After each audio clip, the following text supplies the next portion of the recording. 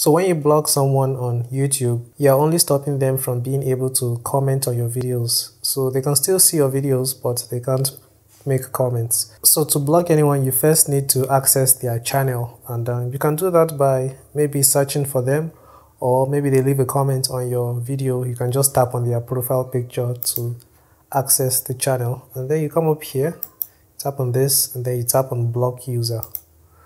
As you can see, it says blocking them from commenting on videos you've uploaded, so they can never comment on your videos anymore, but they can watch the videos. So I'm going to tap on block.